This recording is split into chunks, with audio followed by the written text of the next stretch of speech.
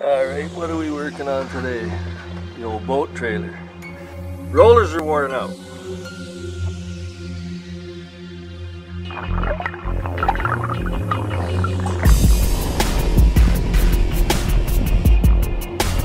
Hey!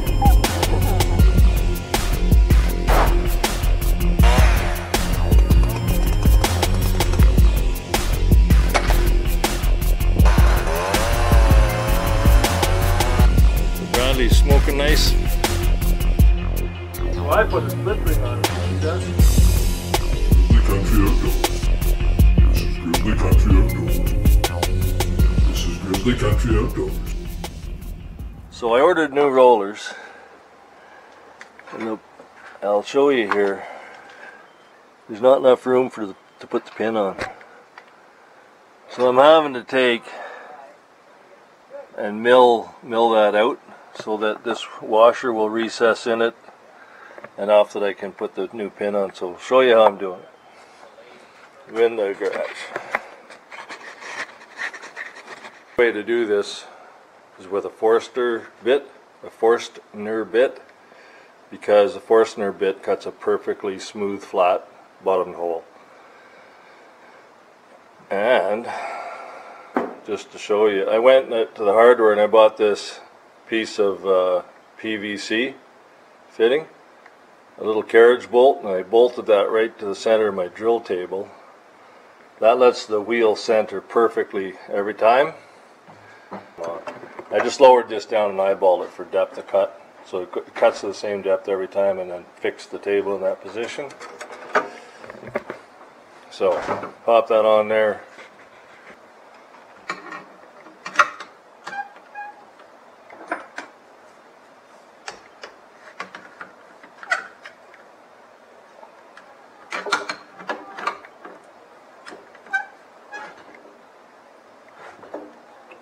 Couple clamps.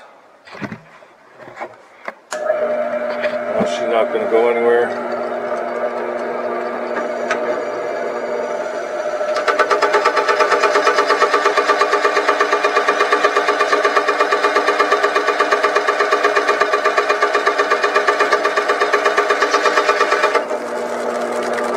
There you go.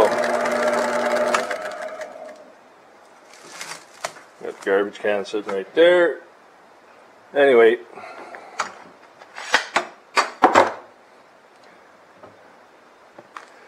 there we go.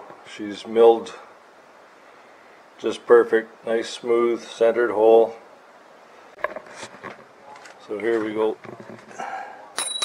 And that's the whole purpose for milling it out, is milling it to accept this washer. And now the pin, the holes for the pin are right there. I'm going to be able, I got to do a dozen of these.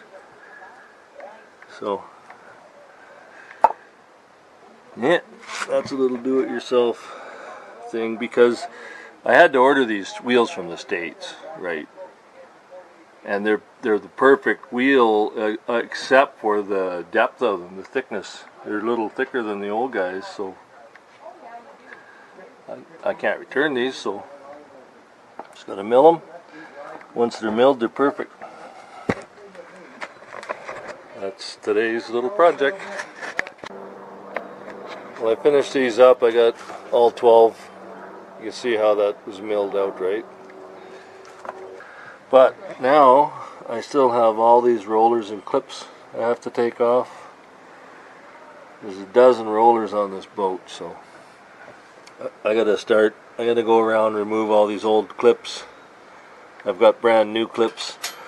I'm going to be reusing these washers on every one, but I'm going to be putting new clips on and the new rollers. So I'm going to get busy doing that. Alright, so I got a hammer, and I also got a screwdriver with a little bit narrower blade, but maybe it'll fit in there a little better.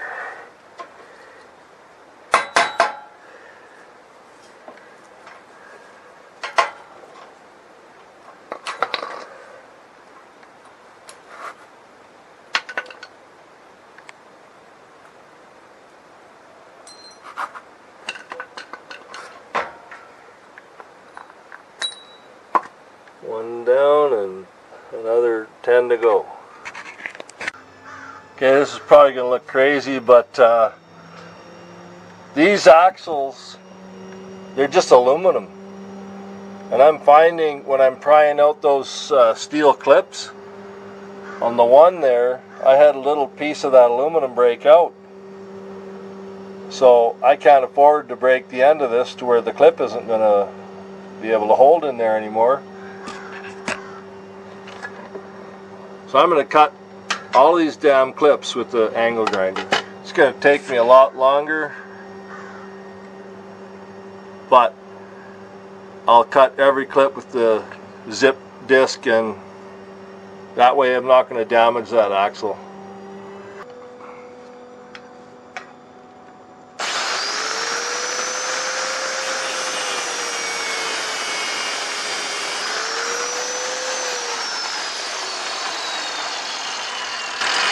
That's pretty quick.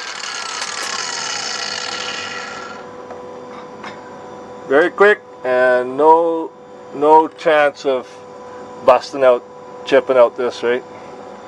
Okay. Carrying on.